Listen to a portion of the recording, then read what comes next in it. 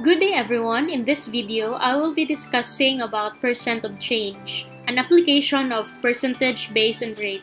Now let's read the story of the day. The price of oil increases from 48 pesos to 54 pesos per liter. What is the percent of increase in oil prices? Now in this problem, we are asked to find for the percent. Therefore, we are looking for the rate, right? But before answering this, let's define first what is percent of increase. Percent of increase is the extent to which a variable gains value. It is the result of dividing the amount of increase and the original value. To find for the amount of increase, all you need to do is to subtract the new value minus the original value. And take note that amount of increase is a percentage. Using the Dedekind triangle, the formula for the rate is, if you can still remember, it's percentage divided by the base. Now in this case, to find for the percent of increase, we divide the amount of increase, which is the percentage, then divide it by the base. Base is the original value. Now, let's answer the story problem using our formula. Percent of increase is equal to the amount of increase divided by original value. Now, here is the equation. Percent of increase, which is our rate, is equal to the percentage divided by the base. The base is the original value, and the original value of the oil price is 48. And for the percentage is the amount of increase, where we can find the amount of increase by subtracting the new value to the original value. So our equation here is 54 minus 48 divided by 48. Let's subtract 54 minus 48. We have 6. So this is 6 over 48. Then we divide 6 divided by 48. We have 6 is our percentage, so it's our dividend divided by 48 for our base. Since this 6 divided by 48 is 0, and so we can continue a decimal point at 0. Don't forget the decimal point here. Now we can now divide, so we have 48, and this is 2, this is 12. Add another 0 until there will be no remainder. So 120 divided by 48 is 2. And this is 16, carry 1, 9. So we have 4. This is 2. And add another 0. So we have here 5. 40, carry 4, 24. And then there is no remainder anymore.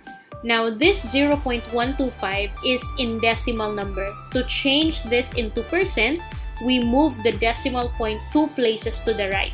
Then add the percent symbol. So our answer here is 12.5%. So to answer the question, what is the percent of increase in oil prices? 12.5% of increase in oil prices. If there is percent of increase, there is also percent of decrease. Now what is percent of decrease? It is the extent to which a variable loses value. It is the result of dividing the amount of decrease and the original value. So this is an opposite of percent of increase. Now, to find for the amount of decrease, we subtract the original value to the new value. And again, it's the same as the percent of increase. The amount of decrease is a percentage. Now, using the Dekind's triangle, the formula is still P divided by B. And since we are dealing with percent of change or percent of decrease, the formula here for percent is equal to amount of decrease divided by the original value. Let's apply it here in the story problem. Ami used to weigh 150 pounds. After enrolling herself in a fitness program, she now weighs 120 pounds. How many percent did her weight decrease? So the question here is the percent of decrease. For our equation, using the formula, which is percent of decrease, is equal to 150 minus 120. So percent is the rate. 150 minus 120 is the percentage. And this one, 150, is the base, or the original value is 150. And when we subtract for our equation, we have here 150 minus 120. We have here 30. Then we divide 30 divided by 150. This is 0. Add decimal point. Add 0. This is 2. This is 300. No more remainder. So in decimal number, the answer is 0.2. And when we change this into a percent, we need to move the decimal point 2 places to the right. So we have 1, 2, add 0 to the empty place value, so the answer is 20%. So the question, how many percent did her weight decrease? Her weight decreased by 20%. Let's have another example. Julie scored 15 on her first summative test. She then scored 21 on the second. By how many percent did her score increase? So we're looking for the percent of increase. The formula for the percent of increase is the rate is equal to percentage divided by the base, or percent of increase is equal to the amount of increase divided by the original value. So the original value on her first summative test, she got 15. And for the new value, which is 21, minus the original value, which is 15. So let's solve 21 minus 15. This is 6 and 0. So 6 divided by 15, add decimal point, add 0, divide, this is 4, and 60. No more remainder, so in decimal number, the answer is 0.4. And when we change it into percent, we move 2 places to the right, so the answer here is 40%. Now, her score increased by 40% from first summative test to the second summative test. Another one, Joyce's allowance increased from 200 to 250 pesos a day. How much is the percent of increase? So using the formula again, we have here the amount of increase from 200 to 250. So 250 minus 200 divided by 200, which is the original price. So let's solve 250 minus 200. We have here 50. Then divide the 50 to 200. Add decimal point, since 50 divided 200 is 0. So we divide here 2. This is 4.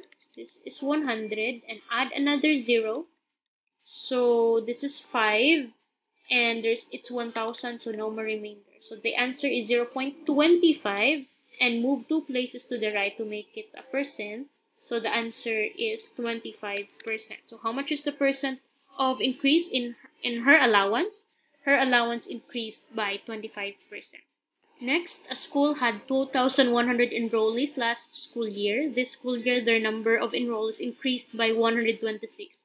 What was the percent of increase? So we are still looking for the rate, percent of increase. And our formula or our equation is percent of increase is equal to 126 divided by 2,100. So as you can see, we don't need to subtract the new value to the original value, since it says here that the enrollees increased by 126. Therefore, the amount of increase is already given, and we just have to divide 126 divided by 2,100, which is the original value. So let's solve. We have 126 divided by 2,100. So add decimal point, add 0, then divide. Don't forget the decimal point on top. So this is 0. Still 1,260 divided by 1 is still 0. Add another 0, so it becomes 12,600 divided by 1. We have, that is 6. Let's try 6. So this is 0, 0, 6, 12. And there is no remainder, so the answer is 0.06 in decimal. But changing it into percent, we move 2 places, so the answer is 6%. So the number of enrollees increased by 6%. Next, in a school, the number of students who come late decreased from an average of 170 students to 119 students per term. How much is the percent of decrease? So we are looking for the percent of decrease, and the equation or the formula that we're going to use is percent of decrease is equal to the amount of decrease divided by the original value. And this is our equation. We have 170 minus 119, which is the original value minus the new value divided by the original value. Let's solve 170 minus 119. So we have here 1. This is 5. So 51 divided by 170, a decimal point, add 0. This is 0. This is 3, 0, 21, carry 2, 5. So there is no remainder. Therefore, in decimal number, our answer is 0.3. And if we change that into percent, we have here move 2 places. The answer is 30%. Therefore, the number of students who come late decreased by 30%. Next, a t-shirt is on sale for 250 pesos. If its original price is 500 pesos, what is the percent of change in the price of the t-shirt? Let's analyze this problem if it is percent of increase or percent of decrease, because it says here that we're looking for the percent of change. So the original price is 500. Then it is on sale for 250. Therefore, it is percent of decrease. And for our equation, we have 500, which is the original price, minus the new price, which is 250, divided by 500 for the original price. And then to solve, we have 500 minus 250, that is 250. So we divide 250 divided by 500. It is 0, a decimal point at 0, we have here 5, this is 2,500, and there is no remainder. To change into percent, the answer is 50%. So the price of the t-shirt decreased by 50%. Last example, last month, the grade 6 students gathered 10,000 pesos in their coin bank collection. This month, they gathered 7,500. How many percent did the collection decrease? So we are looking for the percent of decrease, and our equation here is percent of decrease is equal to 10,000 pesos, which is the original value, minus the new value, which is 7,500, divided by the original value, which is 10,000. Then let us solve. So 10,000 minus 7,500, we have here 2,500. Then we divide 2,500 divided by 10,000. A decimal point at 0, so this one is 25,000. We have here 20,000. There's another 5,000. Add another 0, so this is 5, so this is 50,000. No more remainder. The answer is 0.25 or 25%. So coin bank collection this month decreased by 25%.